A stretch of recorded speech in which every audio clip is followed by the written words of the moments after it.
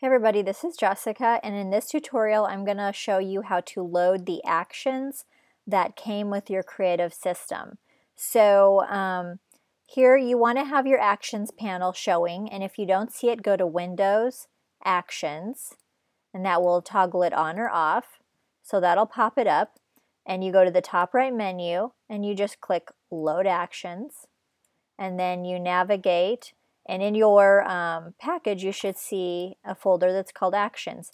There might be one or two sets of actions, or depending on where you buy them, they might be in a separate location, but just make sure you just look for your actions.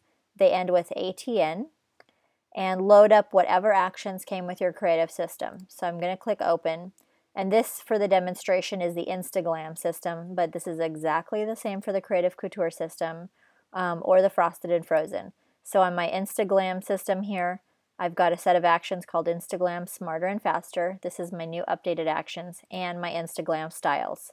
So loading actions is just that simple in Photoshop, and watch the rest of the tutorials to see how to use your systems.